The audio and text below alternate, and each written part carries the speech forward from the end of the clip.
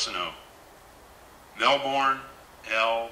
Ball, Manley Jacob Balzer, Dwight Barnes, Carol Ballou, Lloyd Wayne Berry, Herbert Berryhill, Helen Ann Bisick.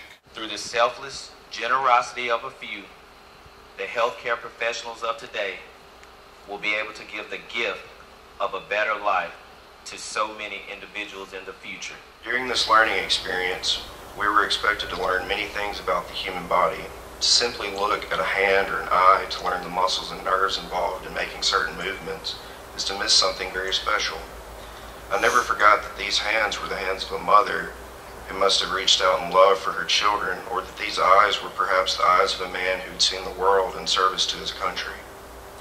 As we embark on our careers of helping others in our chosen field, we can only do so in confidence, remembering the help given to us by your loved ones. The lessons we have learned will be invaluable throughout our career, and for these individuals, we will always have a deep respect that will remain with us throughout our lifetime.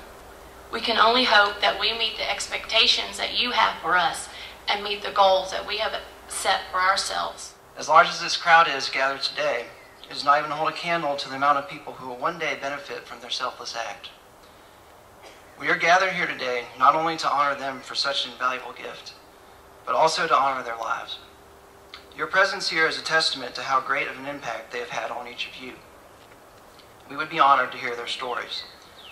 I hope you can all take comfort in that, though they have left this earthly world, their memories will continue on in the stories you tell, and that the choice they made will continue to help us to bring new life and new stories into this world for countless others. He had fought cancer for 3 years with everything he had in his body. He was a very brave man, and he felt like that they could learn from his body that might help someone else. But he was very brave. What does a ceremony like this today mean to you? It meant a lot. It meant a lot, it really did. I was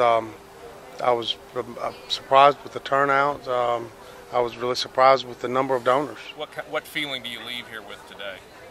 That they respected him. That's what we wanted. And they had reverence for him, and they handled him kindly. All the days of my life, and I will dwell in the house of the Lord forever. Let us pray.